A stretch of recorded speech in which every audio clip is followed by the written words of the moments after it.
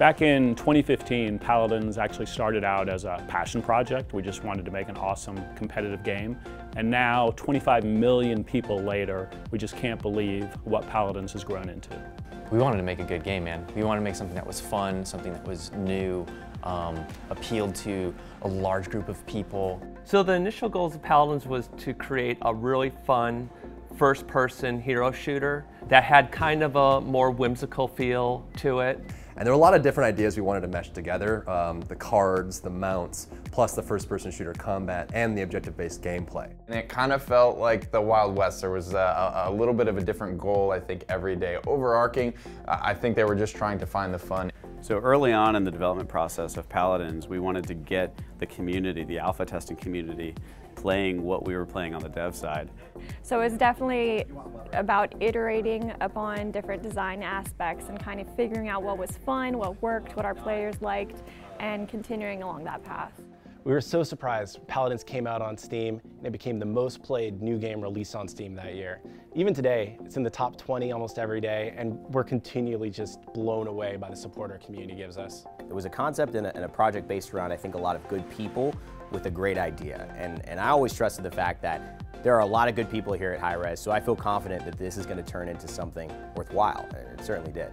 You know, we're constantly listening to our community, and they actually have a lot of sway over what our decisions are, and you know, you've seen us take back things depending on community reaction.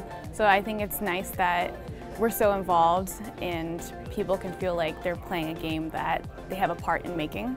So there are a lot of changes that we've made in the game that have come from kind of community response. In OB64 we reverted that and we did kind of a big crappy art campaign, which was a lot of fun. Seeing it evolve over the years has been just awesome, and the state it's in now is just so much fun and it's come such a long way from where we started. It's really a treat to be able to share that passion with people who also have a passion for games and just have fun with it. Everyone at Hi-Rez wants to make the best possible game, you know, on whatever team that they're working on. And Paladins is no exception to that.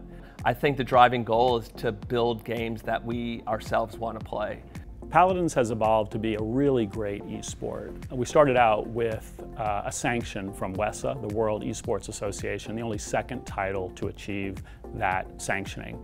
And looking at 2018, we anticipate more teams, more great prizing, and bigger and better esports. You know, working on this game for so many years and starting off with such a small team and seeing it grow not only on the dev side, but also from a community perspective, without you guys, none of this could exist. And it's why we do what we do.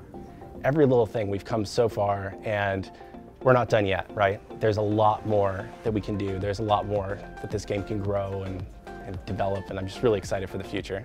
The way that our players have attached to our characters, attached to our game, and supported us is really good, and we only hope to impress them more and make them proud in the future with all of our new pieces of content. And I think we're going to kick its ass because we have some really dope things coming. I'm super excited that we're finally here. You know, me and the team have the opportunity to come in every day and build a game that we love and also the community loves. And you know, we're just excited to see how Paladins will grow into the future.